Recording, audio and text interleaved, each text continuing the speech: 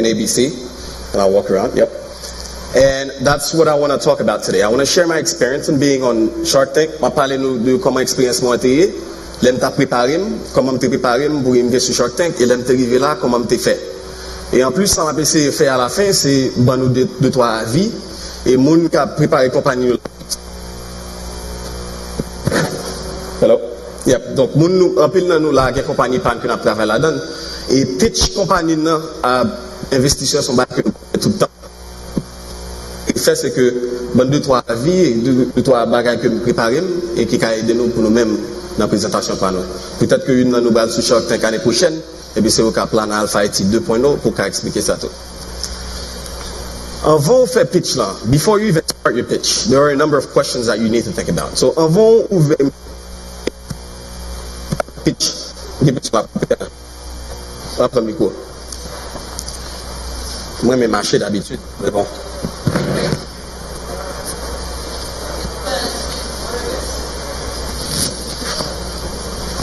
I'll just turn this one off.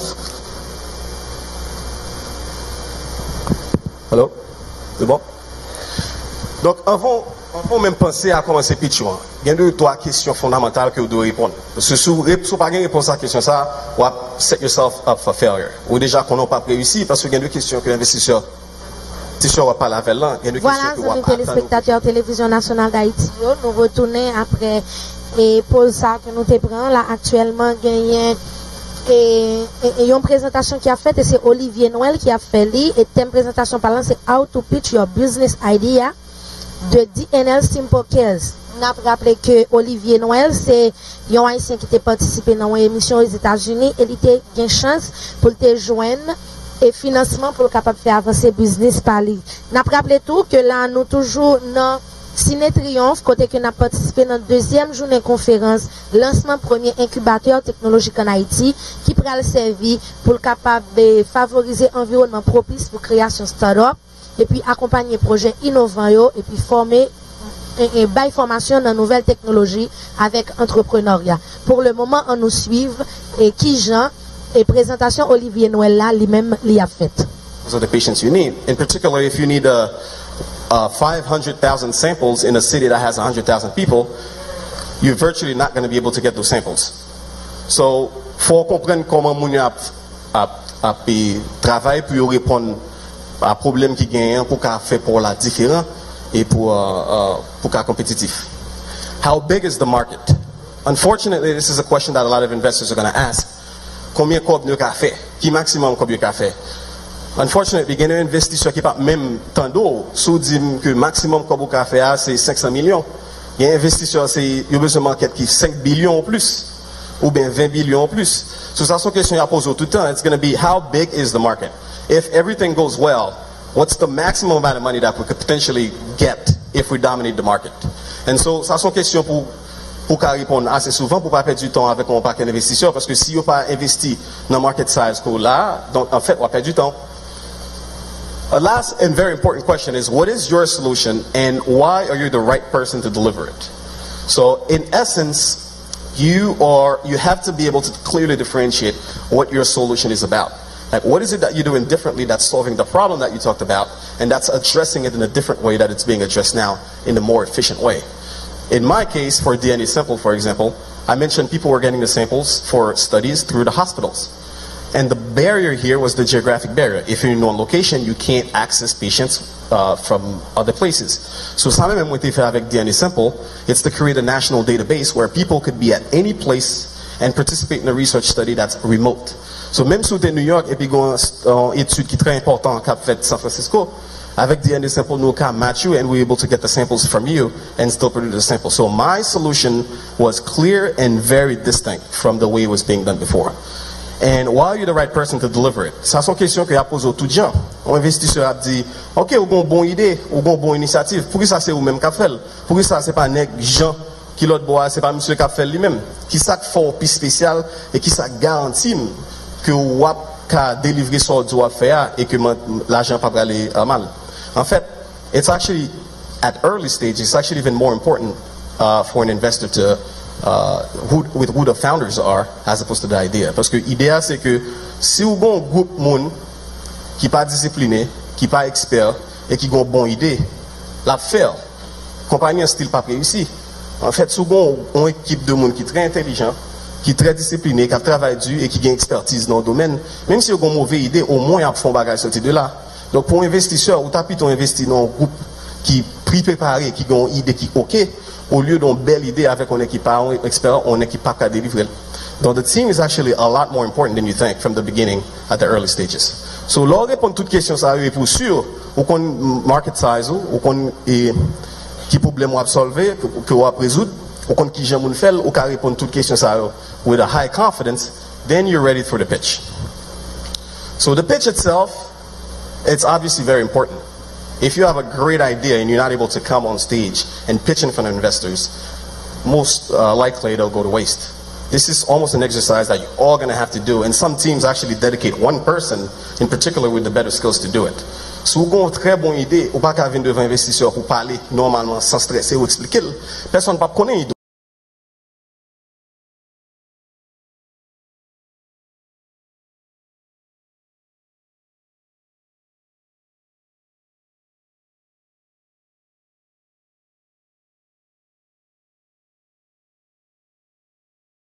Your best chance to get the investors' money. Because at the end of the day, all you're doing at the beginning is to this moment, to take advantage of this moment. It's very difficult to even connect with investors. So when you get the chance to be in front of them and talking, you want to be as ready as possible, because ultimately what you want is to have them invest in your company, because you need the funding to be able to move forward. First thing before preparing a pitch is who's your audience. So avant de commencer à préparer pitch, moi, pour moi, je connais à qui est-ce que je vais parler. Parce que ils font une grosse différence. In fact, you're going to need different pitches. So for example, for me, with DN is simple. I had the same pitch twice, whether I was talking to somebody with a scientific background or I was talking to somebody without a scientific background. Parce que même dans le domaine de science, si je parle avec un monde qui parle de science, moi je connais qu'une explication, il faut me dire ça ADN, qui est important ça ADN, pour que sa compagnie m'a fait important. Tandis que si je parle avec un monde qui est déjà dans la science, qui est déjà dans le domaine, je peux sauter ça et m'aller directement.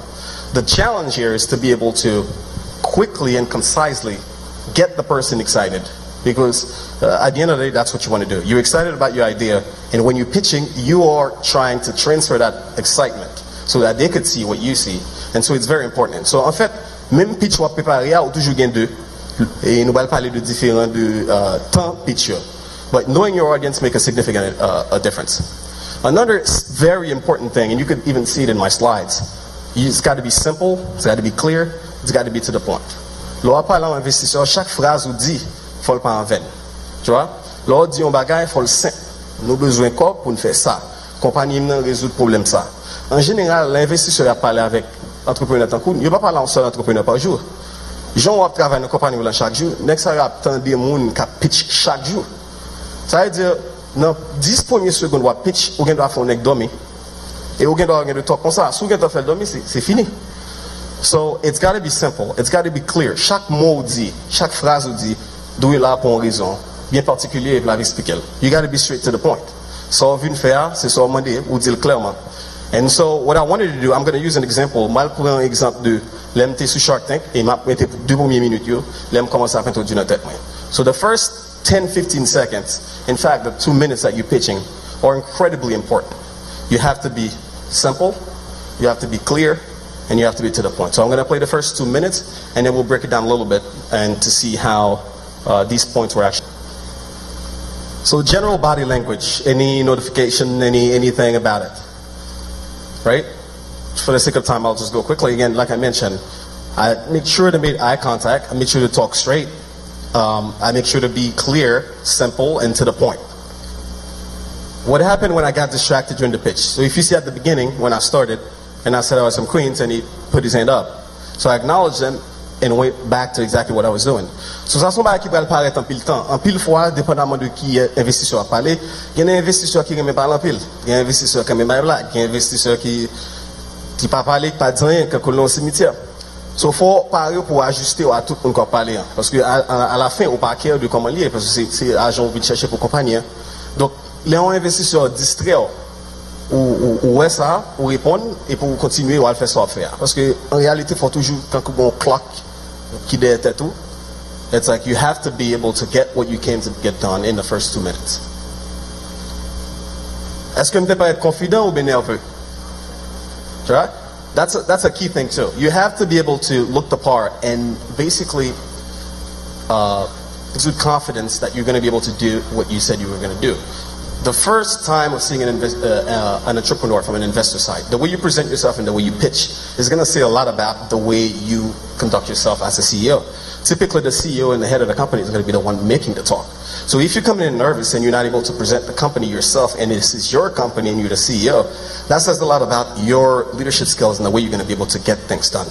So it's extremely important that you sound confident and nervous. Mais là, me dit ça tout le temps, tout le monde dit, bon, là même après la présentation, je suis toujours abstrait, je suis toujours nerveux, tu vois? What if I get nervous during presentations?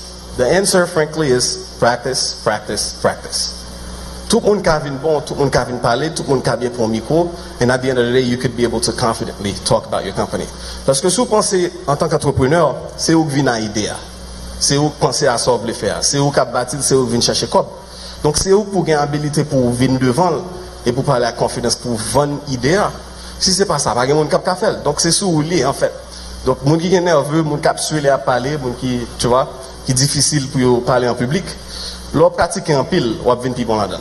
So if you talk to almost every great speaker now, they'll tell you at the beginning of their career, he wasn't as easy as he sounds now. So for me, even for me, there's been a ton of practice during my PhD, during the undergrad, where I talk about science in front of people or company stuff. So it's extremely important to practice and sound really confident at the end of the day. So on va pratiquer tout, c'est que vous présentez tout devant le miroir, pour enregistrer tout et pour avoir un bon feedback.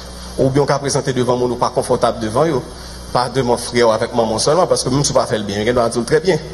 Mais en réalité, je cherche des gens qui même chercher des gens qui pessimistes, me présenter, dès que je connais qu'à passer, then at the end of the day, I'll be good.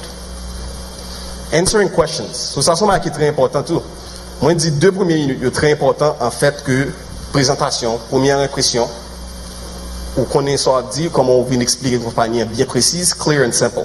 Deuxième partie, l'on passe ça et puis investisseur a toujours attendu.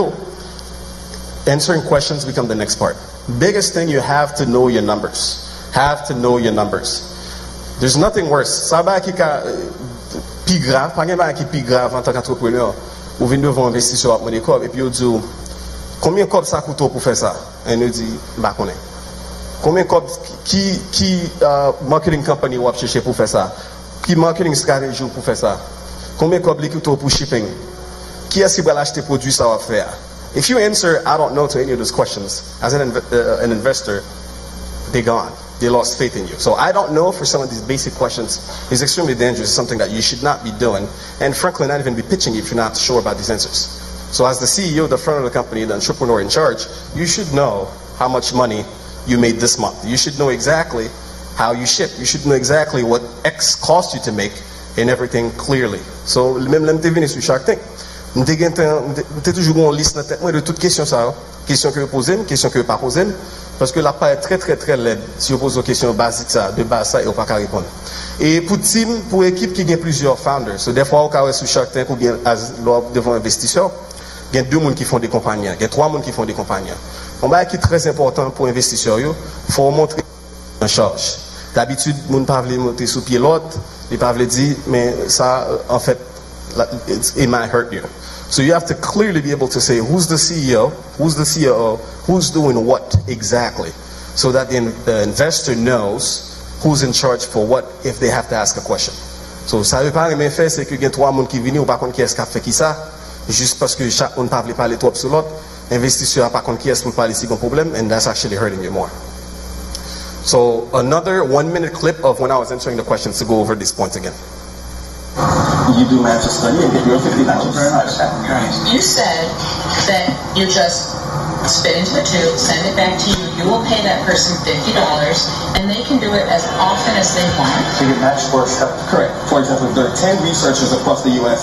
that are looking for someone to 20 to 45 that fit in a particular profile. No, you get it right, 20 to 25. 20. In your case, 20 to 25. Yes. And so every time you do that, you get a notification that you can participate in the study, and then we send you a kit, and every time you can get that $50. So, Olivier, I only get $50 if you can match me to a study. I will send this to you after you match the study. Okay, so how much are they paying you? Typically, it will go around $155 per So the research companies are paying you $155. You're paying $50 of that right off the top. Yes. For the sample. Correct. Any other cost to you? So the kit. So we're making the kits in-house. And what's it cost you to make each one? $12.50. There we go.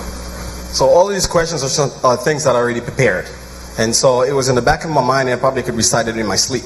And that's what you need when you're in front of quality investors, because they expect you to know these questions all the time. How long should my pitch be? So, that's une question que je tout le temps. Combien de temps pour pitch là? Qui le trop long, qui le trop court? En réalité, pour moi-même, j'ai 4 à 5 versions, même plus même, de pitch. J'ai 30 secondes pitch, j'ai 1 minute pitch, j'ai 2 minutes pitch, j'ai 1 heure de temps pitch. So, quel que soit le temps investi sur l'appareil pour le bon, m'appareil pour me parler.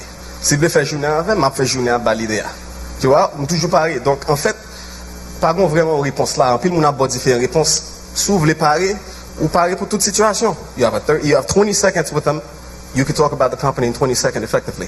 You have a minute, you do it. You have 2 minutes, you do it. But again, you almost always need 2 versions of the same depending on your audience. Whether you're talking to a group of investors that are on topic, that means they know what you're doing, then the pitch is different from if you're talking to general investors that just invest in everything. And so you have to kind of put it in context first if you work in a specific field like I do. Make sure to state your ask. Ça son problème ou quand on a pile pitch le mon a fait. You explique ton panier bien, tout bagage you excité et puis fini. Il y a plein d'investisseurs dit OK, m'a bon tant comme. Ça son bagage qui peut venir clairement pour dire mais ça ne vient chercher aujourd'hui. Nous venons chercher un partenariat à la fin. Vous venez chercher $100,000 à la fin pour 10%. $200,000 pour 12%. Si vous pas fait ça et puis entrepreneur investisseur l'a intéressé, c'est lui qui a le set price là pour, tu vois? Là dit OK, monsieur pas ça demander ou pas sûr, si pas sûr, c'est là ça prend avantage de vous. There's a reason why they call them sharks, right? And so that's something that you want to make sure to do at the end.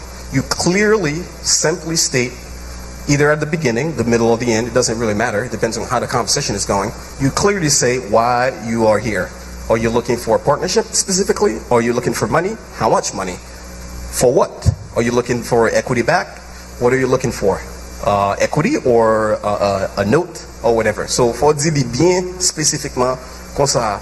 Premièrement, il paraît qu'on fait travail ou sérieux comme ça fait. Deuxièmement, il fait le plus difficile pour prendre avantage de vous parce qu'on pas dit aucun prix. C'est comme si tu as acheté une machine, nous pas dire rien. Donc là, nous avons un prix. Si vous dites une qui 10 fois de ça, tu pensé à. Là, tu dis OK. On met prendre. Tu vois, donc c'est pour set the price early on. I was hoping to go fast enough to get 1 or 2 questions. Let's see if we do that. Negotiating and closing the deal. So that's related to that too. So this one is a little bit tricky because you don't want to step on your toes. So get a moun qui dit, I'm vin pitch, m'a demandé cob, m'ba vla fousser 3 fois. Si nèg la dit, demandé 10%, la banque cob la pour 20%, est-ce que faut m'ta négocier avec? Oui. En fait, si le pape investit, déjà pas investi. S'il investit, ça veut dire qu'il remet des compagnies. Donc c'est quoi faire ton des services ou pas négocier. So it's actually very important to leave that at the end. You clearly state your ask during the pitch. And when you're talking to them at the end, and they make their offer, it's very important to counter offer a little bit. So, I'm going to example de même again, le était bon offre. Here you go. I've just sat here listening for a change and not really contributed, but having listened, I think it's really interesting. I'm incredibly impressed with you and your drive. I'll offer you $100,000 for 25%. I'll make you an offer, but I want you to say yes or no right now. Okay? I'll give you $200,000 for 20%.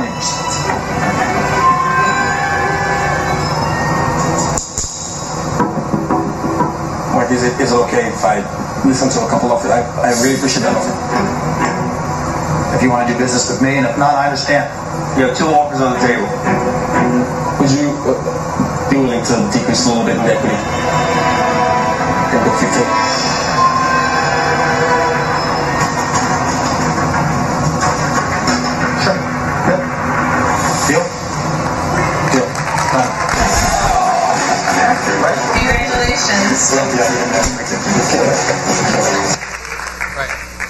Exactly. So I was nervous. He said 20%. I countered a little bit. So the tricky thing is you don't want to sound like you're out there to just keep equity, which is something that you're going to have to do eventually to give part of your baby away.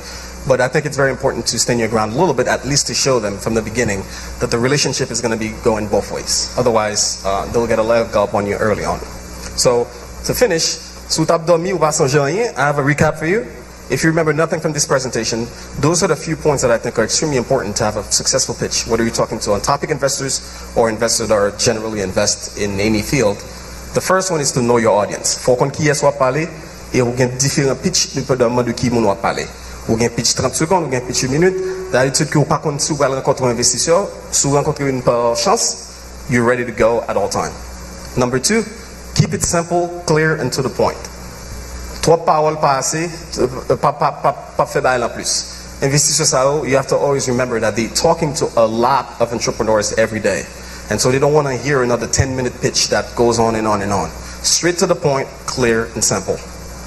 Be confident, smile.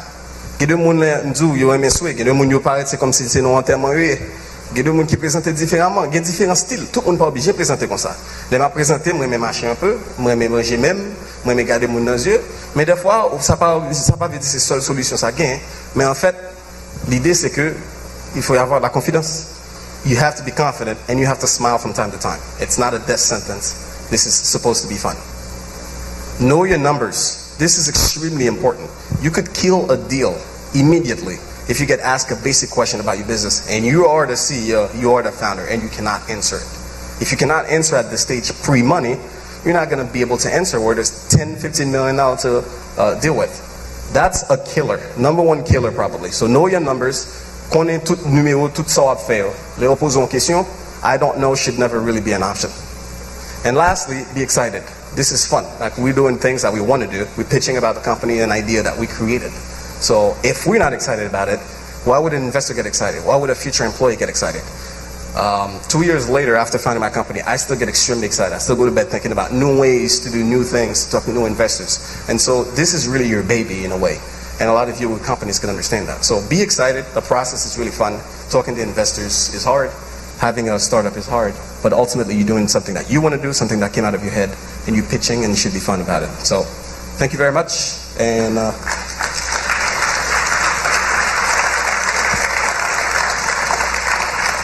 I have time for one question. On fait deux questions rapides. 5 minutes, quoi. 2 ou 3 alors.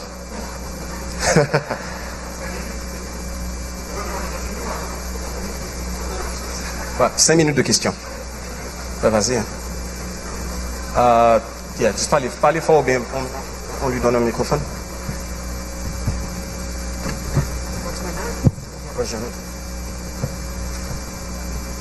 Yes. Okay. I'm a finishing student in computer science and a mobile developer. I'm also an entrepreneur, initiator and co-founder of a fintech startup. So pitching is very important for me, and I very thank you for the yes. Okay, the question is sometimes they tell me that when it's come to pitching, you have to know the pitch by heart.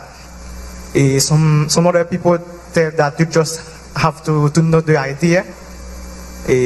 To not forget the pitch in front of the investors. All right, cool. So the question is, you should know it by heart or just know the idea? Yeah, there's a little bit. So the question is, should you know your pitch by heart? So est-ce qu'il faut qu'on pitch là par cœur du début jusqu'à la fin ou pas?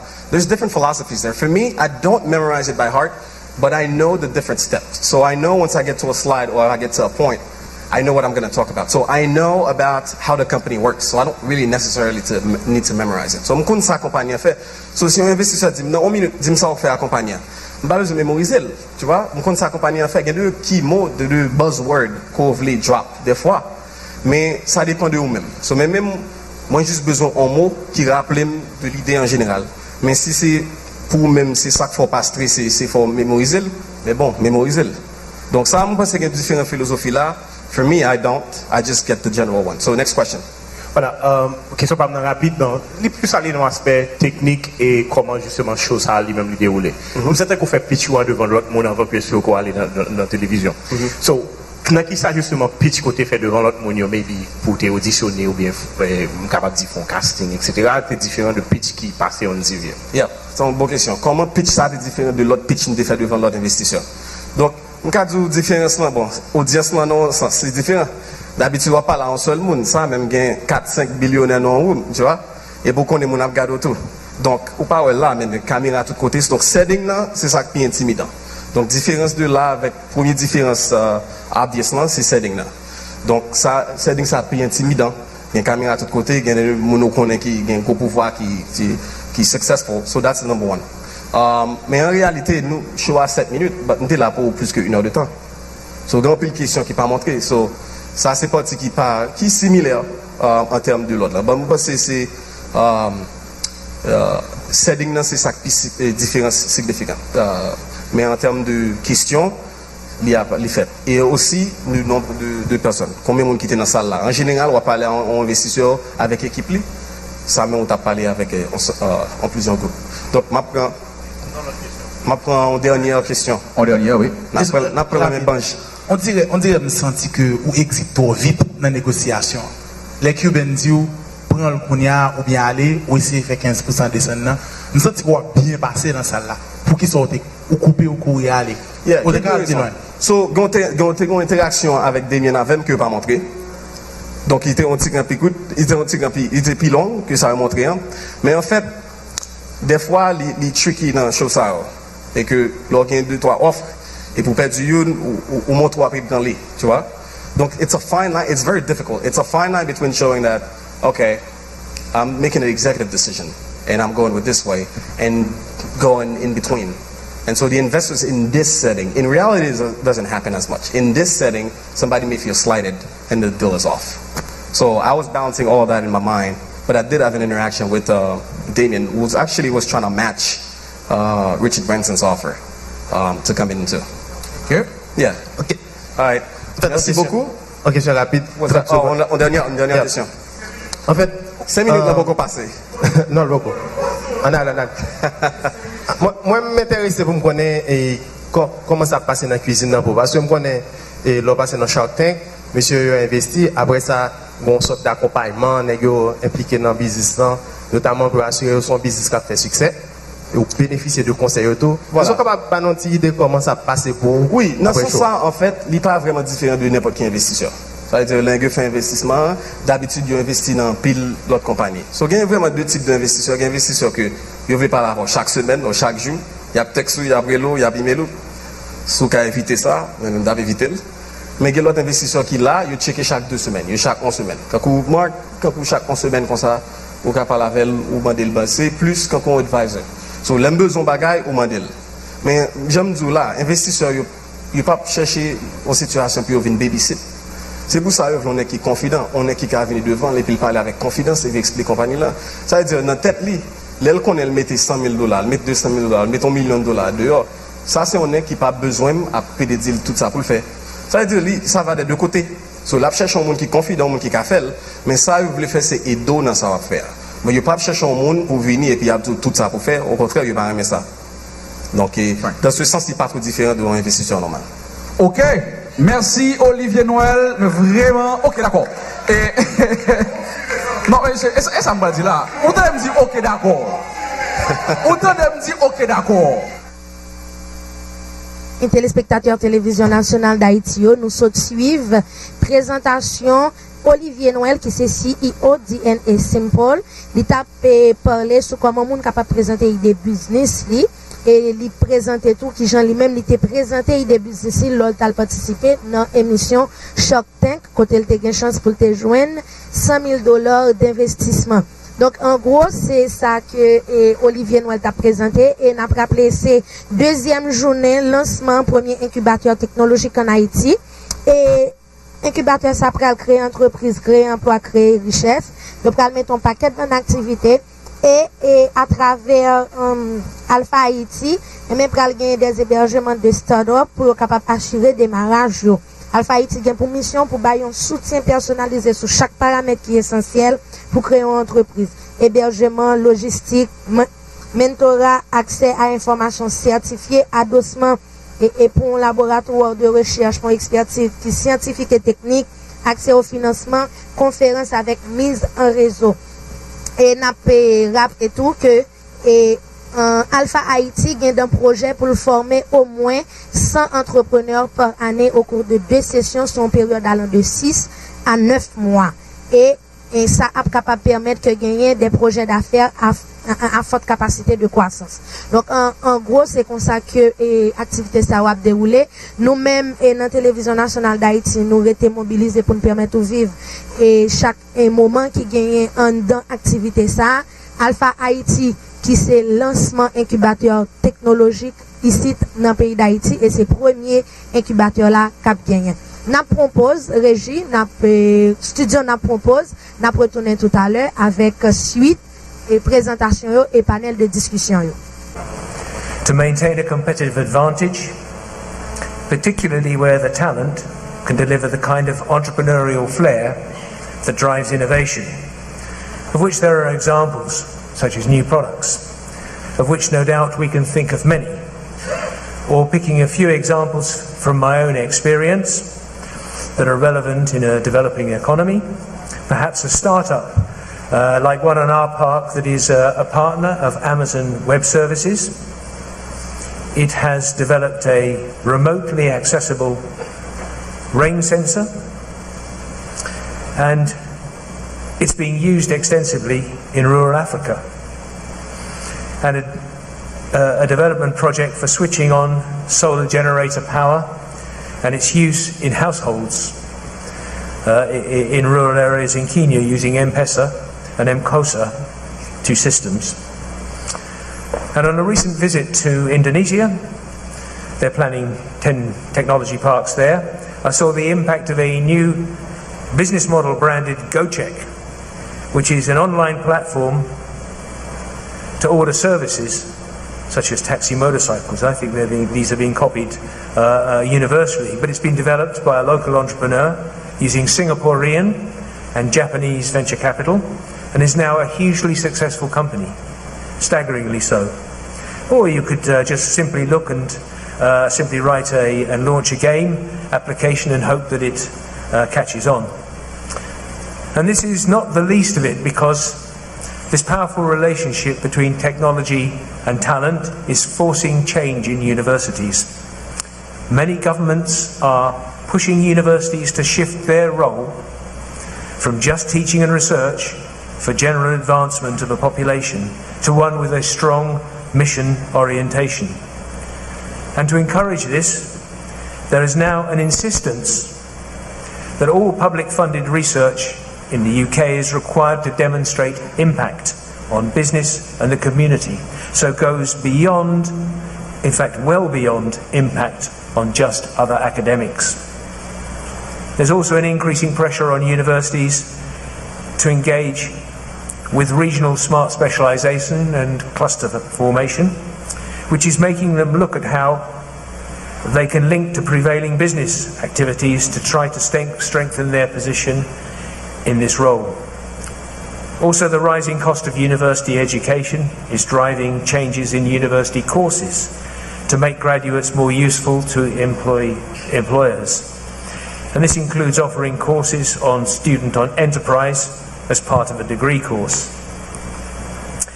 And I quote a statement here: although complementary, scientific work and entrepreneurship are entirely different. It's entrepreneurship which gives science its modern economic significance, not the other way around. And at one time, this would have been put in the context of scientific research for defence, or for general cultural development, or for universities to raise their international status through scientific publication.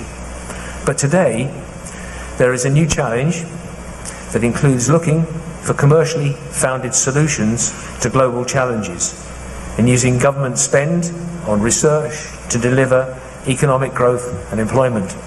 And these will require collaboration across all of the disciplines of engineering and technology that make up what we call science. And I've added this rider to ensure that there is recognition that science is seen in its widest sense. which underpin solutions such as creating innovation platforms that will help to improve resource efficiency, creating more with less, developing a stronger bioeconomy, drive digitization and dematerialization, and to improve health services. And at a social level, these businesses are likely to respond to international opportunities to resolve complex problems that are becoming apparent with increasing urbanization, as well as looking at markets that are emerging from the continued impact of the web on society, such as I've mentioned, the Indonesian model of Gojek, and in the Kenya examples, using the M-Pesa and M-Kosa system. And there are opportunities associated with maturing environmental concerns and the increasing impact on geographic dispersion. And the markets that are emerging through mega trends related to demographics, such as aging populations or a very young population like in Haiti, and resolving where the balance of power of regulation lies between democratic process and business in terms of handling personal data. The business opportunities that are being presented by all these challenges make projects like Alpha Haiti so important for the era from 2020 to 2050 by giving entrepreneurs the opportunity to capture value in new businesses in order to compete. But you will recognize that the complexity of these challenges cannot be met by one group in society. So to enable this shift, there's a process of change that's taking place. And that change requires engagement between many stakeholder agencies that I believe are represented in this room. The need for collaboration is a familiar story, and one that is equally relevant and required of all economies, regardless of income level. But of course, the level of commitment by each of the stakeholders will vary depending on the prevailing economic circumstances.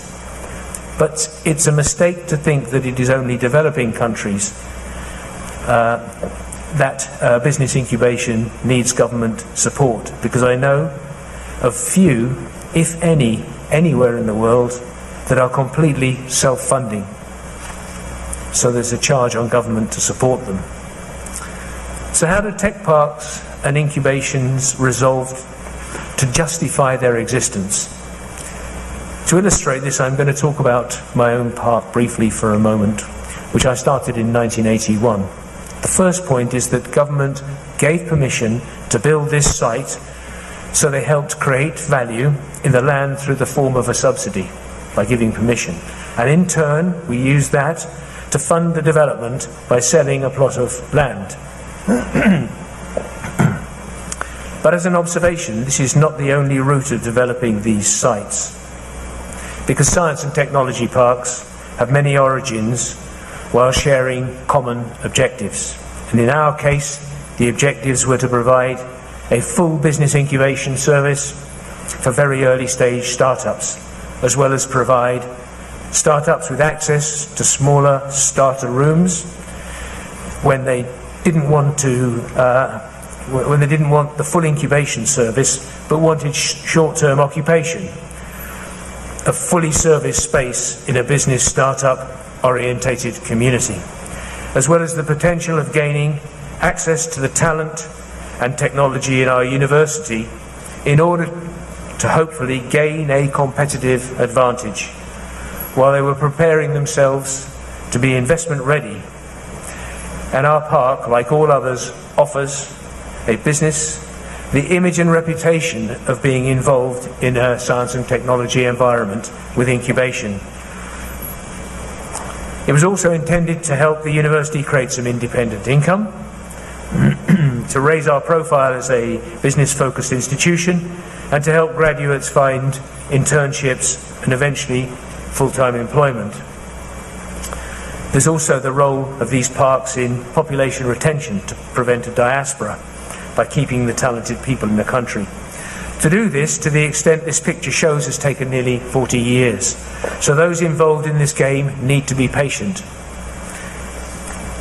Today, more than 40% of the tenants in the more independent grow-on space started life in our Surrey Technology Incubator, which was the first building. This offers a range of business support services: broadband, telephony, reception, meeting rooms, and inside there's one area that offers very early stage pre-revenue startups a desk in a co-working space where they have, in addition to these services, access to business advisors. We call them entrepreneurs in residence, a team of volunteer mentors, access to coaching and education programs, and this is subsidized by the university and some government funding. The rest of this building offers a service of private rooms to sustainable revenue generating companies, either funded by equity investment or market funded by selling something, while they continue to grow in their business. And these companies pay a commercial rate for the space, they pay rent, so they become real businesses. But it's important to understand the incubator service for pre-revenue companies is paid for collaborative way by the government and the university.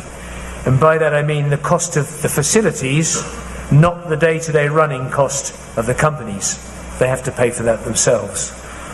Although in some developing economies, these running costs can be paid for by grant funding.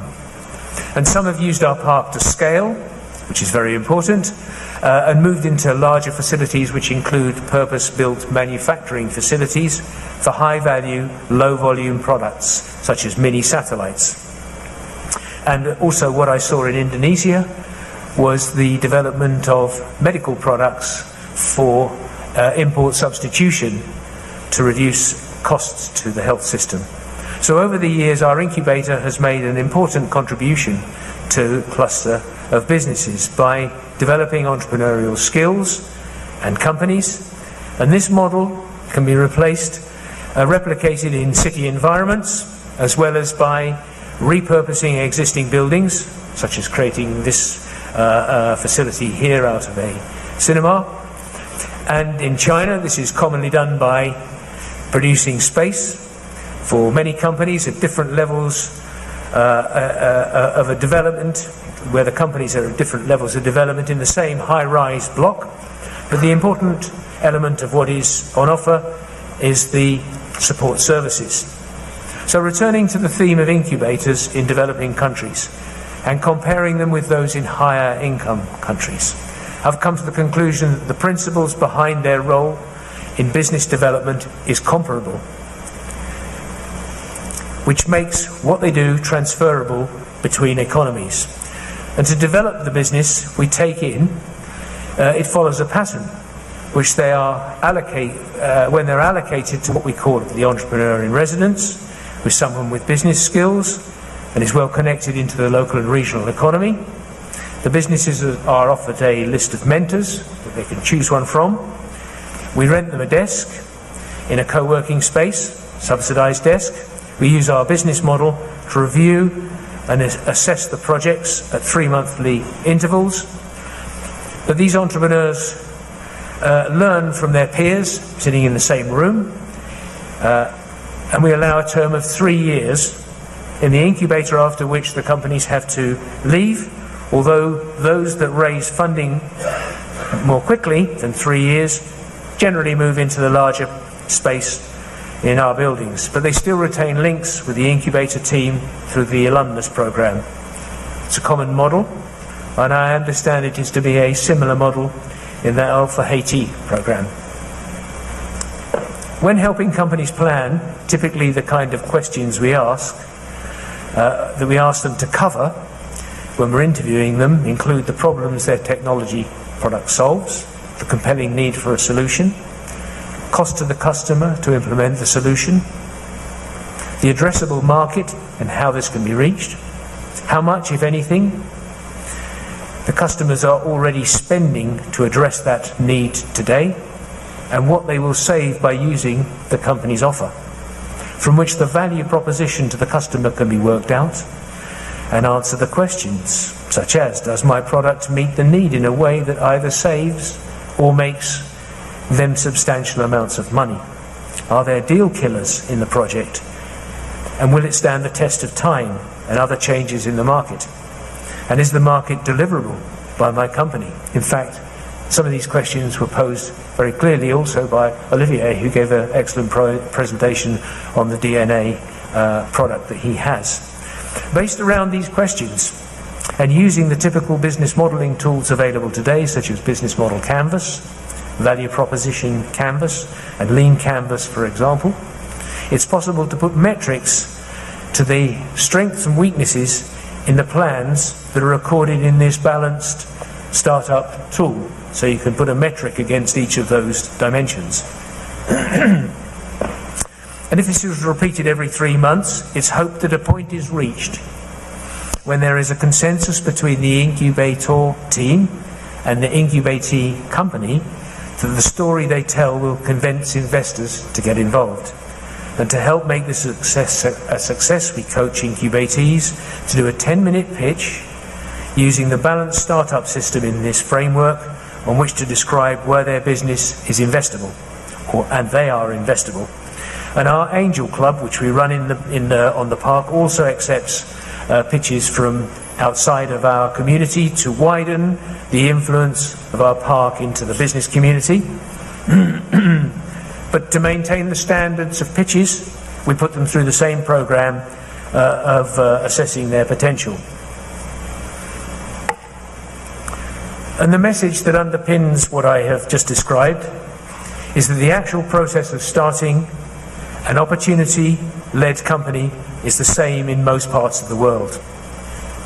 The amount of risk taken in an incubator in a less developed economy is certainly going to be higher than in a developed economy. But it's also clear to me that the pool of technology from which to draw ideas is much smaller in developing countries. Excuse me. Thirsty work.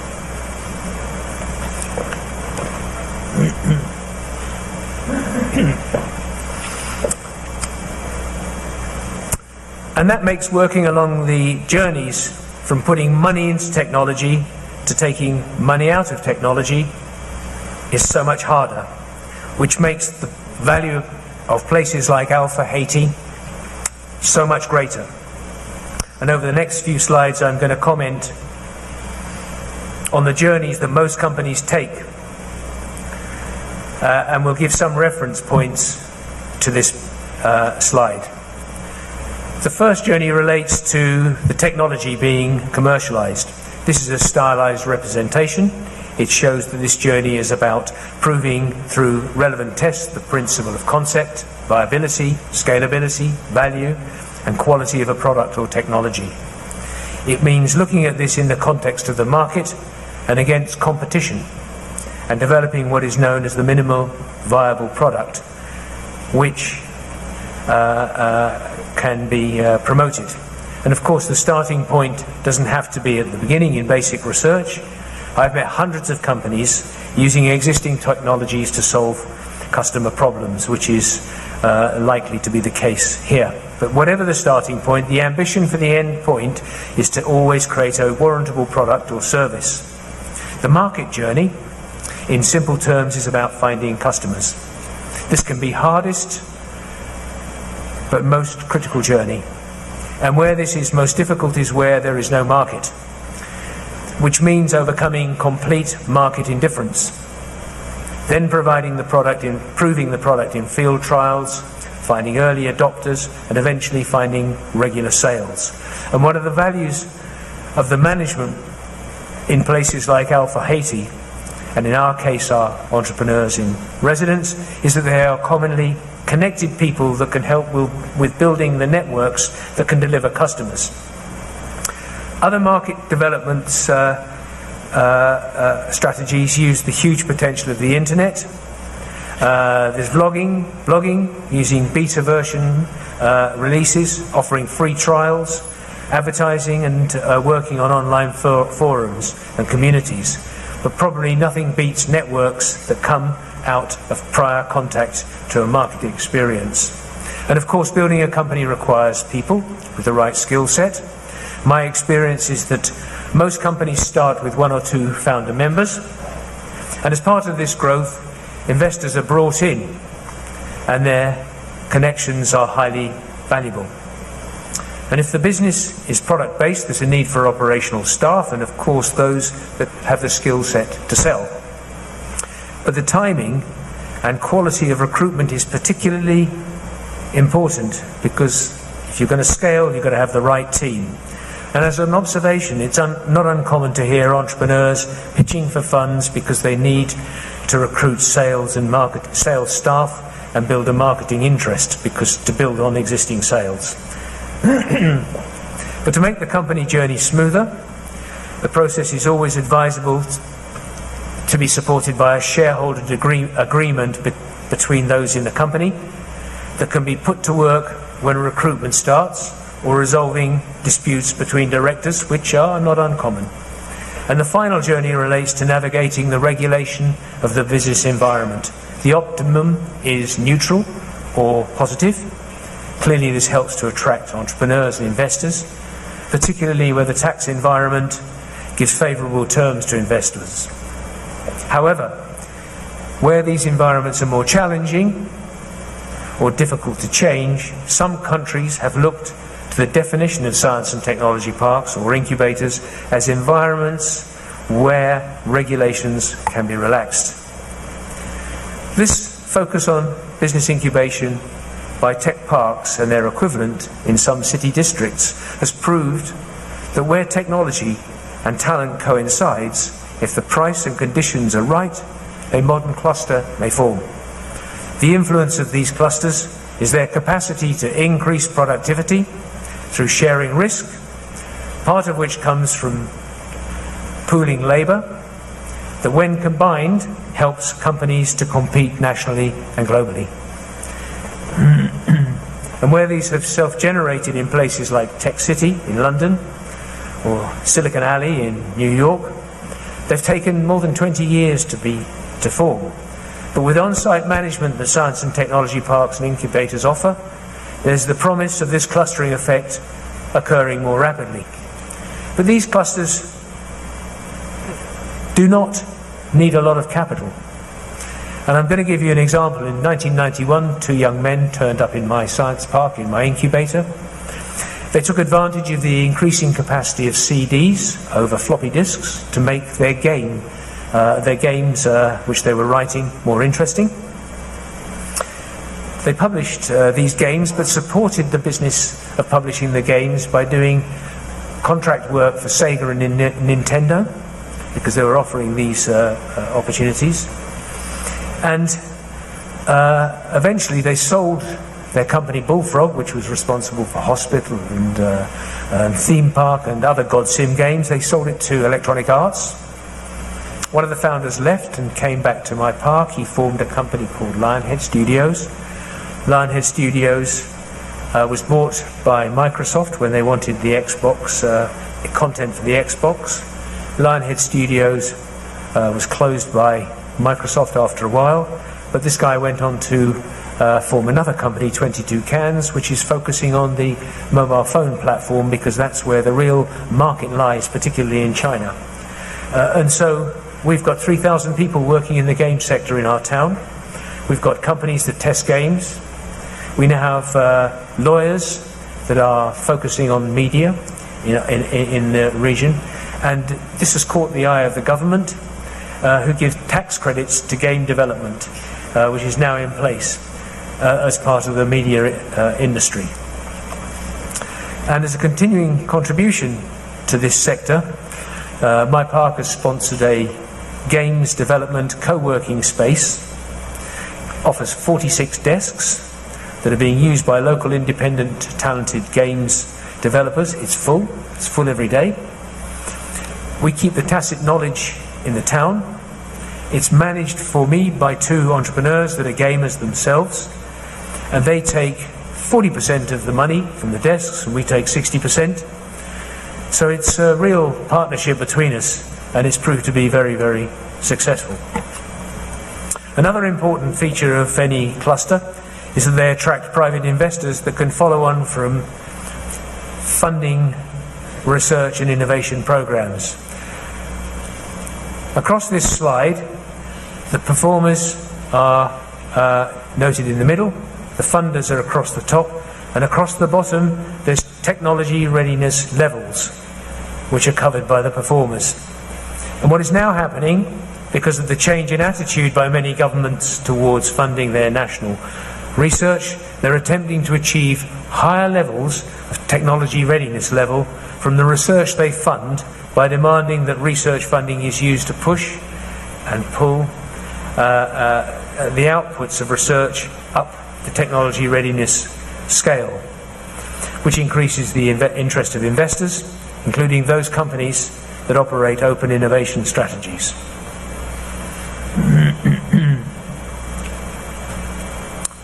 To amplify the open innovation strategy, it's useful to understand where entrepreneur-led companies sit in terms of low to high risk they take in the context of the market for which they're developing a product and the execution of developing their company. And why that's of interest to the way parks operate and the role they play is if they're successful in building clusters, they can bring in outside investors that buy the companies. This relationship becomes increasingly important because of the growth of interest in open innovation by large corporations. The driver is that the larger companies are commonly risk averse, in contrast to the majority of startups. We are operating in the high risk market and high risk delivery quadrant in this image. But I should also emphasize that we accept both those companies involved in incremental and potentially disruptive innovations. So it doesn't have to be a disruptive innovation to be in that quadrant, although there are far fewer disruptive innovation companies than the ones that are involved in incremental innovation. But what are we doing to encourage investment into the entrepreneurial companies that add economic value to science and technology parks? And the context of this is creating clusters where external investors acquire some of our young companies, and they help us build image and reputation for our site. So in meeting the brief of talking about incubation in the context of developing economies, I've covered the question of who pays for incubation. General rule is the government, although there are some services that are offered that offer space and service for equity. They're called accelerators, and these tend to be a bit more prescriptive than incubators, so they demand much narrower focus of the entrepreneurs. And on the question of whether building a business is the same in all economies, my answer is yes. We all have to do the same. But where things start to diverge is the origin of the companies. In many high-income economies, the majority of companies emerge from an existing business community, with most startups coming from within an easy commute of a centre. So most of the companies that we see are close when they start up, and often they spin out of larger, mature companies where young graduates learn a business, work with customers, and then ask themselves the question about the potential for innovation. So they believe they can deliver through their own business something that is more effective. Some come from companies that are falling apart, and there are some, although few, that are academic spin-outs. And some just simply are led by serial entrepreneurs. And we see a few of those, but not many. But we have some at the moment working on our park that are working to see the opportunity presented by blockchain technology. However, my experience of startup programs in developing countries is that they are more reliant on student enterprise programs run by universities and business schools. And with diminishing numbers of government jobs, entrepreneurship is now an increasingly popular option, particularly because of the opportunities to test markets, access to business school tools, and being able to raise finance through the internet. And of course, being influenced by high-profile entrepreneurs. And there are some university spin-outs by academics, But the regulations in universities and government need to be favourable to enable this to happen. And of course, there are opportunities for government or existing companies to offer challenge funds or challenge programs where they articulate a problem to which they seek a commercial solution, which can stimulate the start of a new business. And some incubators are now running hackathons to try and create teams of entrepreneurs to address commercial opportunities. These need to be managed and are more appropriate for some technologies than others, but they can work. And some countries offer advantageous tax breaks for startups. And finally, there's the opportunity of working with the diaspora, well-educated, internationalized young professionals that you can try and attract back into the economy.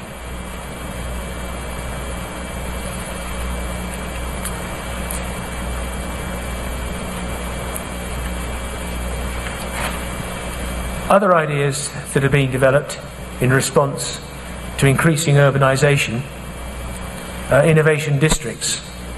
These locations, and I quote, are where innovative firms co-locate in compact, amenity-rich hotspots, which have at their core firms, research labs, and universities that share ideas and practice open innovation. They're based on the integration of physical, economic, and network assets that are managed in an attempt to coordinate economic development and sustainable high-quality employment. But there needs to be a managing entity involved to try and coordinate this.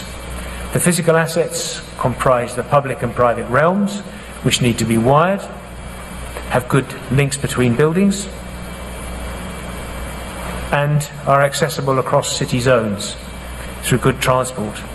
They need to offer the right kind of business accommodation, which is usually a mix of subsidized space for incubation and acceleration, grow-on space,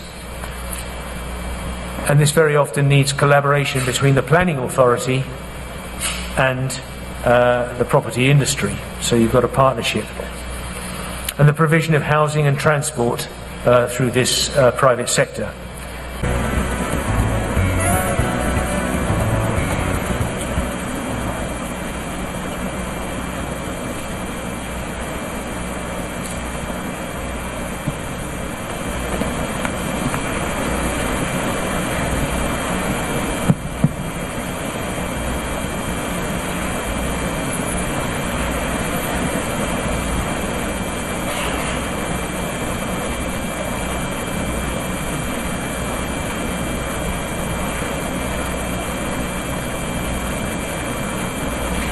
Chers amis, chers invités, je vous prie de vous mettre debout pour saluer l'arrivée du président de la République, son Excellence Jovenel Moïse. S'il vous plaît, sous vos applaudissements, accompagné de la première dame de la République, Madame Martine Moise.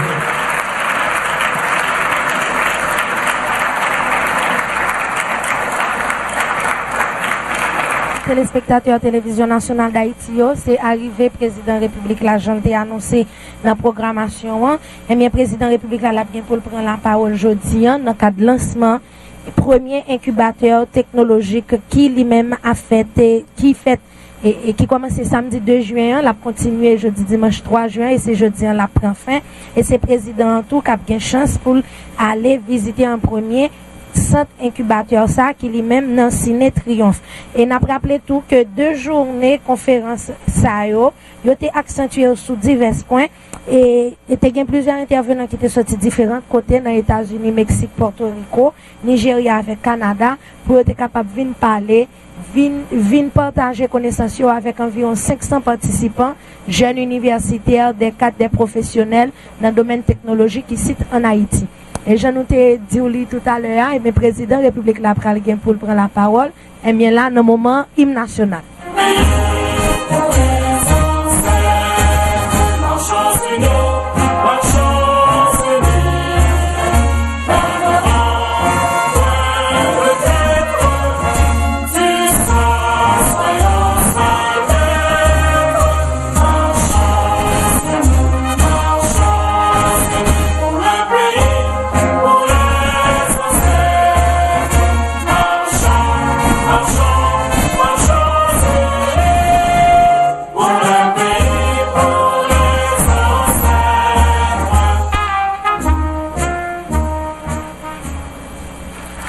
Merci de vous asseoir. Lors de la campagne électorale, il a promis de continuer, de corriger et d'innover. Encore récemment, lors de la dernière édition de Haiti Tech Summit, il a promis justement d'installer un centre incubateur technologique. Il n'y a pas un an, il a créé une commission nationale pour l'innovation et l'insertion socio-professionnelle des jeunes. On a vu l'innovation dans tous ces points. Aujourd'hui, c'est une promesse qui se matérialise. Le président a tenu parole. Le centre incubateur est lancé ce week-end. Vous qui croyez en l'avenir des jeunes, en l'avenir de ce centre, je vous prie d'accueillir chaleureusement le président Jovenel Moïse.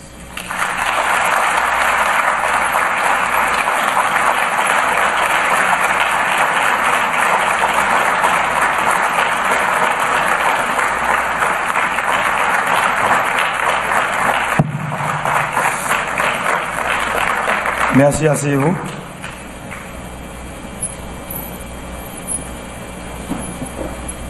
Madame la Première Dame, Monsieur le ministre de l'Économie et des Finances, Messieurs, Mesdames les membres du gouvernement de la République, Messieurs le gouverneur et les membres du Conseil de la Banque de la République d'Haïti, Mesdames les ambassadeurs présents à la conférence, Mesdames, Messieurs les panélistes internationaux et nationaux, Mesdames, Messieurs les représentants de la diaspora, Mesdames, Messieurs les représentants du secteur privé des affaires, Mesdames, Messieurs les organisateurs de la conférence sur l'innovation technologique, Mesdemoiselles, Mesdames et Messieurs les participants à la conférence, chers amis de la presse, la jeunesse haïtienne. Le 6 juin 2017, j'avais pris l'engagement de mettre en place un centre incubateur d'innovation technologique. Ce centre devrait avoir pour rôle, je le répète, de favoriser un environnement propice à la création des jeunes entreprises qui assurent la promotion et mettre en valeur la technologie à des fins commerciales. Aujourd'hui, promesse tenue, je me réjouis de pouvoir lancer officiellement l'incubateur Alpha Haiti. La vision associée à la mise en place d'une structure pareille est avant tout d'en faire une ruche, un lieu où les jeunes bourrés de talents, je veux parler de talents divers, qui ont besoin d'encadrement, viennent pour développer leurs idées. L'ambition de Alpha Haiti est d'en faire l'un des centres les plus importants de la région où la technologie et le numérique seront utilisés comme levier pour moderniser l'économie, favoriser la création d'emplois et développer des produits et services à forte valeur ajoutée. Notre pays, en plus de ses nombreux atouts non exploités, dispose d'une ressource exceptionnelle. C'est la jeunesse de la population haïtienne. 67% de la population sont âgés de moins de 30 ans. c'est une mine. C'est un capital formidable qui, si bien orienté, bien encadré, peut aider à faire changer d'avenir à ce pays. Comme le suggère le nom Alpha Haïti, mon administration prend l'engagement de faire d'Haïti une référence dans ce domaine et d'adopter du même coup une nouvelle approche de développement axée sur l'entrepreneuriat en général, l'entrepreneuriat technologique en particulier. Des champs comme le travail en ligne, le développement des business process outsourcing, l'entrepreneuriat technologique, l'animation et le développement des industries créatives restent à l'heure actuelle inexplorés.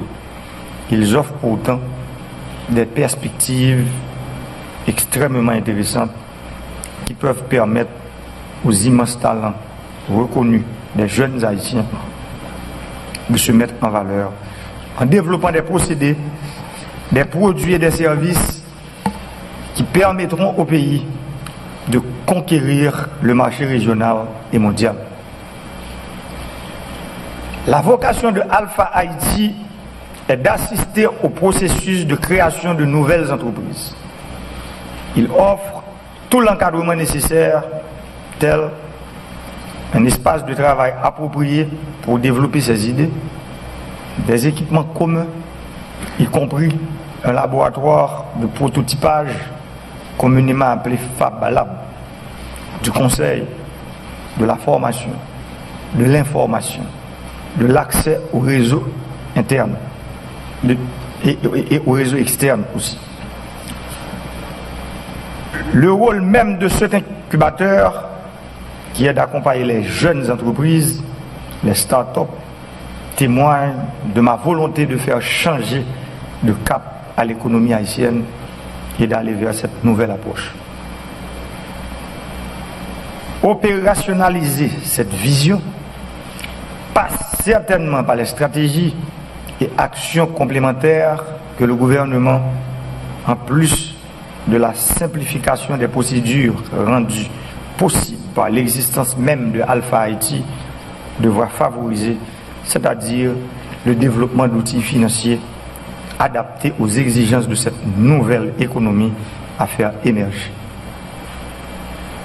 La concrétisation de cette vision engage tout le monde, le secteur privé, mais surtout et avant tout, vous tous, en particulier les jeunes esprits haïtiens vivant en Haïti ou à l'étranger. Incuber 100 potentiels entrepreneurs chaque année, former entre 1000 et 1500 personnes chaque mois.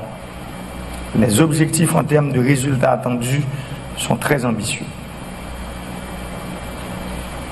Je reste convaincu que c'est en relevant les grands défis que nous arriverons à faire sortir Haïti de la situation dans laquelle elle se trouve maintenant. Mon administration s'engage à accorder à l'incubateur Alpha Haïti tout le support nécessaire pour non seulement faciliter le processus de mentorat, mais aussi pour garantir l'accès à un financement de démarrage pour les jeunes entreprises qui en émergeront. Vous tous ici présents, vous avez bien conscience de l'impact que peuvent avoir la technologie et l'innovation sur le fonctionnement des entreprises, sur la structure et l'organisation des marchés, sur le niveau d'emploi, sur la croissance économique. Aucune économie ne peut prétendre vouloir croître sans faciliter l'émergence et le développement des nouvelles entreprises, en particulier des start-up, petites et moyennes entreprises. Aucune nation ne peut prétendre offrir un emploi à chaque citoyen actif sans une stratégie de promotion économique intelligente, agressive. Alpha Haïti est une manière de prouver que que nous sommes conscients des enjeux, que nous ne nous faisons pas d'illusions sur ce qui peut et doit être fait, et que nous nous engageons sur l'avenir avec ambition et détermination. Nous avons cette lourde tâche d'aider ce pays à se relever, à briser ses entraves économiques, à se repositionner sur l'échiquier régional et mondial. Pendant des années, la nation tout entière a failli à cette tâche. Le pays s'est attaqué sans succès pendant des décennies à des problèmes récurrents avec les mêmes armes, les mêmes formules, les mêmes approches. Pour Einstein, cet entêtement ne peut être qu'une manifestation de la folie. Nous refusons de croire en une fatalité haïtienne. Les problèmes auxquels nous sommes confrontés commandent d'adopter une nouvelle vision, d'utiliser de nouvelles approches, de devenir plus créatifs. Ces problèmes nous commandent d'innover. L'enthousiasme dont vous avez fait montre me convainc que vous êtes prêts. Je sens que vous voulez faire autrement. Vous voulez mettre vos connaissances, votre énergie à la disposition de ce pays. Nous le voulons aussi. Nous voulons encourager toutes vos initiatives.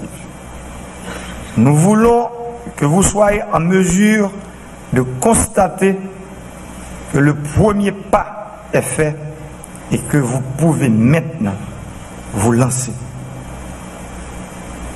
C'est pour cela que je vous demande et vous exhorte même, lancez-vous, rêvez, rêvez plus grand, inventez le futur. Et derrière, nous serons là pour vous appuyer. Alpha Haïti sera là pour vous accompagner. Bien que la mise en place d'Alpha Haïti constitue un pas important, il ne peut suffire pour faciliter le développement des entreprises, faciliter le développement des start-up et PME, en particulier celles qui évoluent dans le domaine de la technologie. Les défis sont plus nombreux et cela, je l'ai compris. Mon administration l'a compris. C'est l'une des raisons pour lesquelles, dans le développement de la politique nationale d'innovation, des réflexions seront menées sur un ensemble de mesures possibles à prendre pour appuyer le développement des jeunes entreprises. Dans un premier temps, nous allons mettre en place un programme de financement des incubateurs et accélérateurs, notamment pour ceux qui opéreraient dans les différentes régions du pays. Un programme d'une telle envergure permettrait non seulement d'encourager les initiatives d'incubation, mais aussi de faciliter l'émergence des entreprises dans les régions.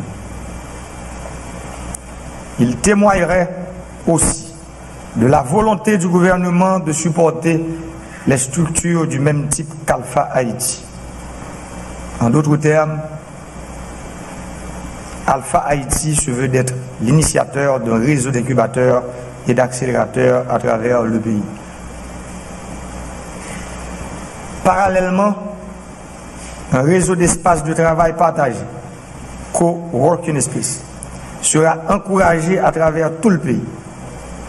Ce programme devra certainement faciliter non seulement le développement des sociétés immobilières offrant des services de co-working space, mais aussi faire de l'État un acteur central au niveau de ce marché. En effet, nous envisageons la possibilité de revaloriser certains bâtiments publics en les transformant en espaces de travail pour les start-up et les PME. Ceci à des prix qui leur permettent de réduire les coûts d'immobilisation. D'autres initiatives allant du financement des start-up et des PME, passant par la mise en place d'institutions de capital risque, venture capital, ou des supports directs à des entreprises émergentes sont aussi envisagés. Mais avant, il est capital pour mon administration de se focaliser sur le renforcement des institutions. Ce renforcement passera certainement par l'expansion de l'incubateur Alpha, mais aussi par la mise en place d'autres institutions pour la promotion de l'entrepreneuriat et l'innovation. Toutes ces initiatives sont complémentaires au travail d'Alpha Haiti. C'est la raison pour laquelle je m'engage aujourd'hui à m'assurer que ces réflexions aboutissent à des actions concrètes, à faire d'Alpha un élément central de la politique d'innovation d'Haïti.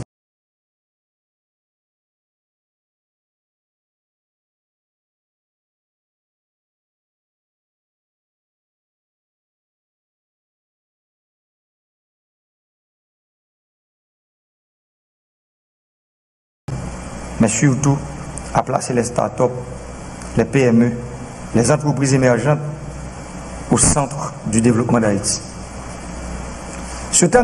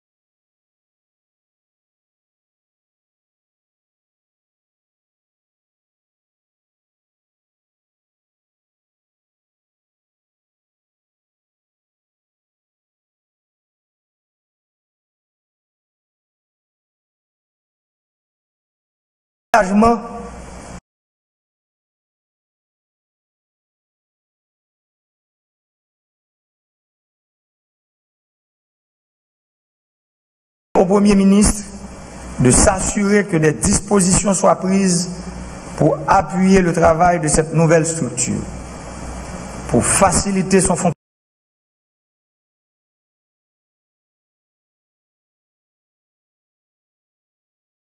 fonctionnement et superviser son travail afin d'atteindre les objectifs fixés. La nouvelle des mesures complémentaires à l'incubateur en se rappelant sans cesse ces lignes. Les jeunes et les entreprises avant tout et en tout. L'avenir passe par eux. Notre salut passe par leur contribution et implication. Ne l'oublions jamais. Permettez-moi, avant de conclure, d'adresser des remerciements spéciaux à un certain nombre de personnalités qui ont bien voulu s'impliquer pour faciliter le succès de ce lancement. Je veux ici faire un vibrant hommage à l'entrepreneur nigérien, l'un des hommes les plus riches et les plus influents du continent africain, Tony Elumelu, qui a fait le vol direct du Nigeria à Haïti avec une escale à Los Angeles sur simple invitation de mon cabinet. Je vous prie, même en son absence, de m'aider à lui présenter tous mes remerciements particuliers.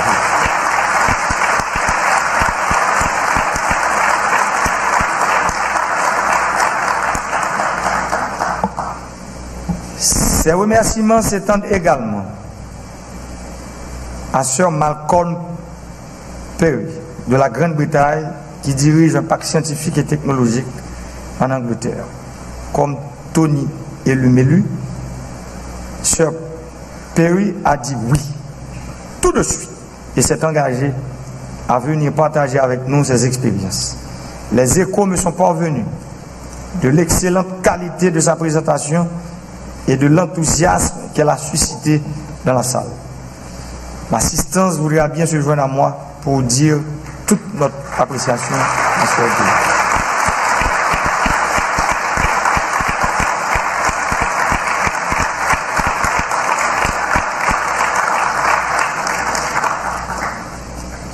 Monsieur Eddy Benoît est originaire, il n'est pas né en Haïti, mais il est originaire d'Haïti.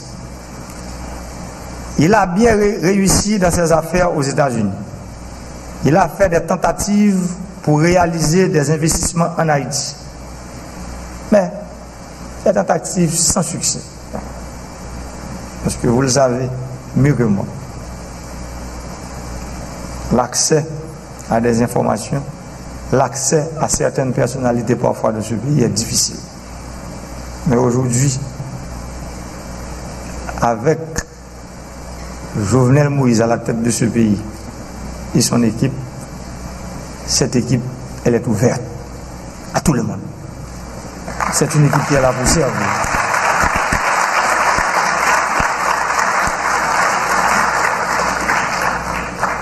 Monsieur Eddy Benoît est là avec nous aujourd'hui.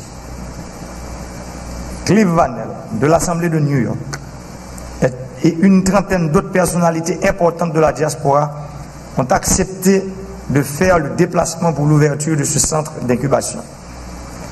Je vous remercie de bien vouloir m'aider à leur montrer que nous sommes sensibles à leurs gestes.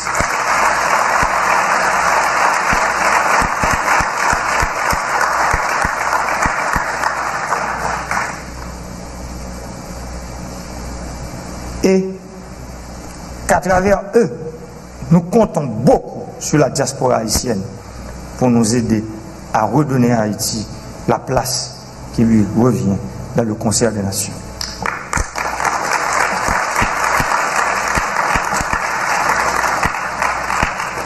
Permettez-moi aussi de saluer toute la délégation venue d'Atlanta et en particulier M. Jérôme Roussel. Ils ont montré beaucoup d'intérêt à notre projet et nous voulons leur dire que nous espérons que cette visite en Haïti ne sera pas la dernière. Merci de les applaudir.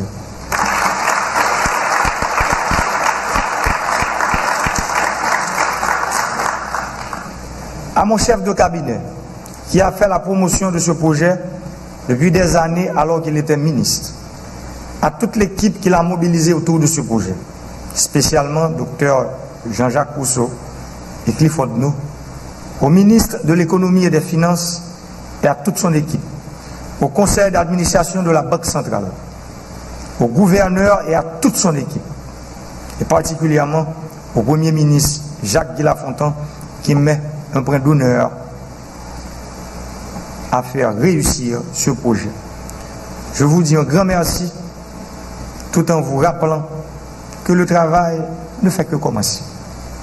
Notre succès dans le gouvernement se mesurera aussi et surtout au succès de ce centre par les nombreuses entreprises innovantes qu'il permettra de faire émerger partout à travers le territoire ici.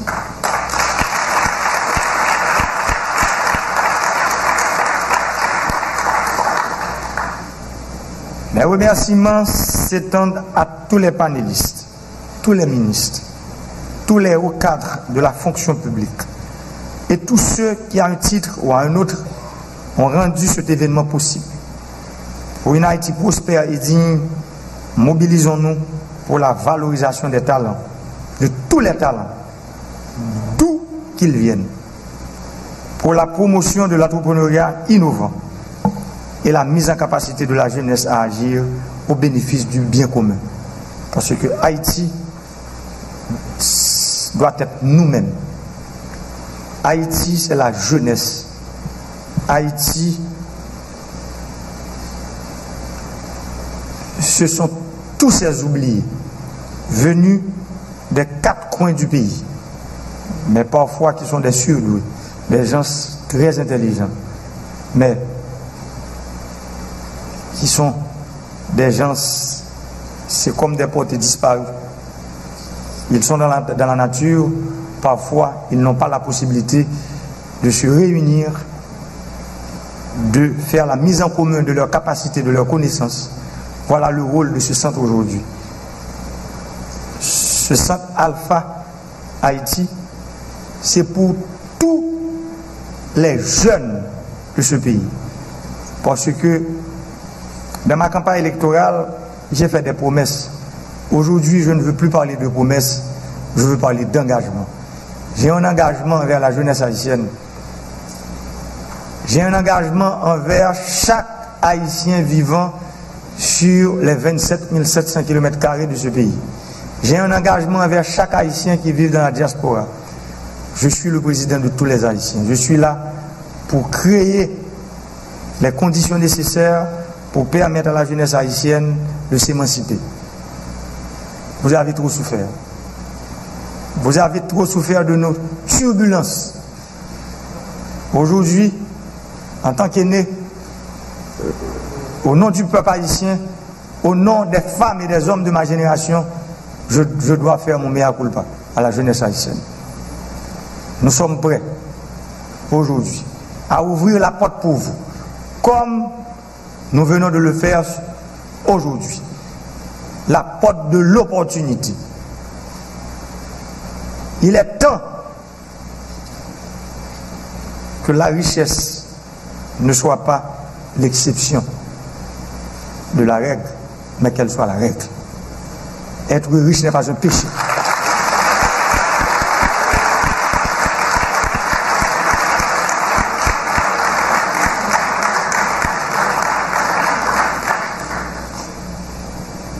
Vous tous ici présents ce soir,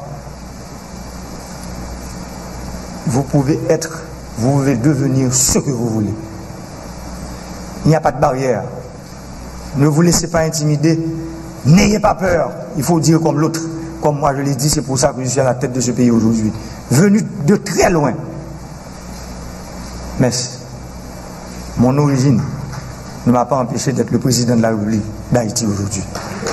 Vous aussi.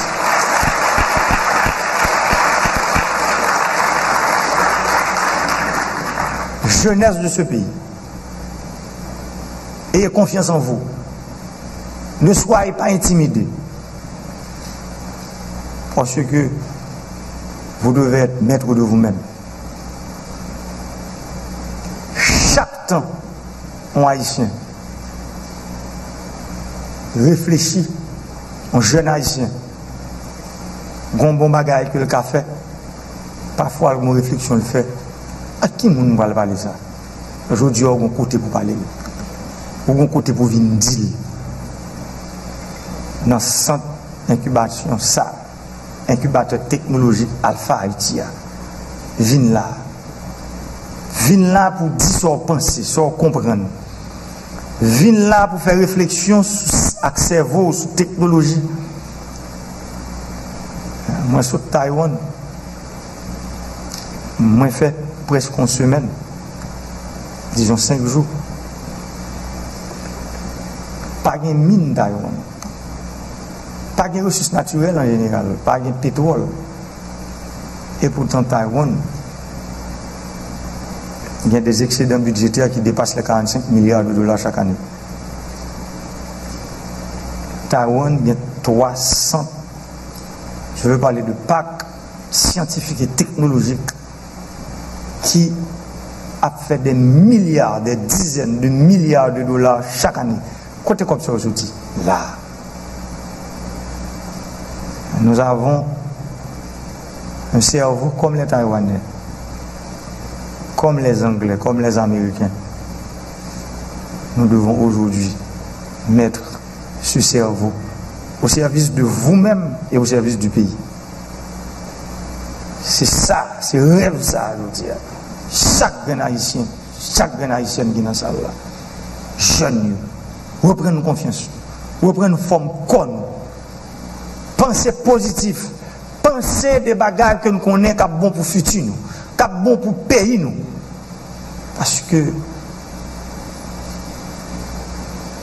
et oui, vous avez bonne indépendance. Si ce n'est pas plus intelligent, vous êtes plus intelligent passé. D'ailleurs, je dis, nous avons plus de bagages que eux. Il n'y a pas d'Internet à l'époque. Pas de réseaux sociaux à l'époque. Pas de WhatsApp pour communiquer à l'époque. Il n'y a pas de avion pour déplacer, automobile pour déplacer. Même bicyclette, il n'y a pas de gain. Il fait pour cela. Il y a bonne indépendance. Et nous-mêmes, ça n'a pas fait payer. Je dis à me dire, nous, dans notre pays, il y a un monde qui croit dans tout Haïtien. Qui croit dans chaque Haïtien. Qui part depuis 16 mois, pas jamais fait disparaître dans notre pays. Qui pas jamais dit, moun ça pas la donne, ça la donne.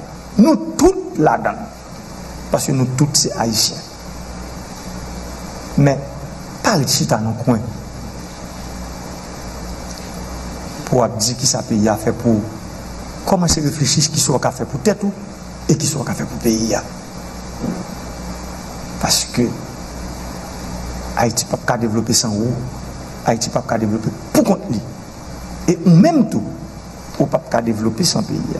Son symbiose, son synergie, son vivant ensemble entre jeunesse là et Haïti.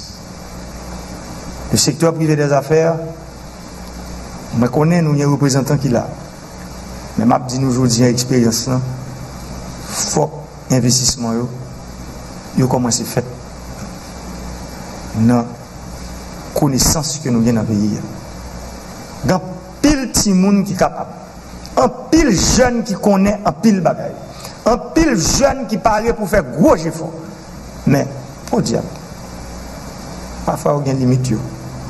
Parfois, il n'y a pas besoin d'un million pour déraper. Si je prends 1 minute pour me parler de moi, pour me dire, première fois que je fais un business dans la vie, c'est avec 10 000 coups, je vais déraper. Je ne suis pas tant de personnes. Et je vous dis, ça me crée dans le pays à vaut des millions de dollars. Ce n'est pas ce côté de sorti qui fait que ça vaut toute l'argent. Ni un gros job moi de joindre. C'est des décisions difficiles que je prends. Discipline, non, premièrement. Parce que, en pile le monde, parfois, là, me dit que il y a plus que 22 ans de mariage. En pile le monde m'a dit, oh. Je viens toute année ça. Même des bonnes décisions. Des bonnes grosses décisions, je me dit que si côté me sorti, moi, mon côté me voulait arriver, il y a des sacrifices pour me faire. Et pas un sacrifice qui est trop grand pour rêve. Rêve, c'est plus gros ça au monde qui vient dans la vie. Rêve, c'est lui-même qui peut permettre de dépasser les limites. Mais parfois, je me rends compte en Haïti que nous suspendons de rêver. Je me rends compte que jeunesse a un seul rêve. Mais ce n'est pas faute lui. Ce n'est pas faute nous. C'est parce que pas une opportunité qui crée qui peut faire nous rêver autrement. Je dis à cette opportunité ça qu'on a créé qui peut permettre nous rêver autrement. Qui peut permettre nous que crédit démocratisé dans le pays. Qui peut faire nous connaître que crédit pas fait pour un groupe monde. Crédit fait pour tout le monde. Mais pour y accès à lui, il y a des conditions pour remplir. Et ces conditions, ça, avec incubateur alpha haïtien, incubateur technologique, ça, conditions, ça, au cas réunir ici, là. Moins ouvert maintenant, je dis, c'est pas dernier passé parce que m'a bien pour me venir souvent, pour me regarder comment on a travaillé. Comment ça a fonctionné, qui ça a nous besoin. Parce que sans la jeunesse, pas de développement. Il n'y a pas un discours, il son réalité. Même j'aime prendre vos décisions, je me dis, faut gon pas scientifique et technologique qui construit dans le pays. Côté comme là, nous ne pouvons rien. Mais rêve là, l'idéal là, pour que gon pas scientifique et technologique qui construit en Haïti, qui peut permettre le centre incubation. C'est yon. Maintenant, pas technologique là, grande entreprise qui a venu sortir dans l'autre pays sur la terre, viennent utiliser connaissances par nous, innovation par nous, pour développer gros bagages dans le pays. Pendant 6 mois dans l'université, ça fait dans votre pays. Ou cas pour même finir dans l'université et puis ou gagne font $1 million, font un brevet ou rien. Pour innovation qu'on fait. C'est rêve ça que peut-être un pile monde qui fait politique dans le pays pas jamais veut partager ou bien pour une raison ou pour l'autre veut aller dans l'autre champ de parole. Je dis nous avons un monde qui dans tête pays qui remet technologie, qui consacre les technologies, qui veut ouais innovation chez l'équipe pour mener nous parce que richesse nous n'a pas marché avec elle. Nous dormons avec elle, nous levons avec lui et pourtant parfois nous oublions ça. C'est cerveau. C'est plus de richesse que nous gagnons. Je vous remercie.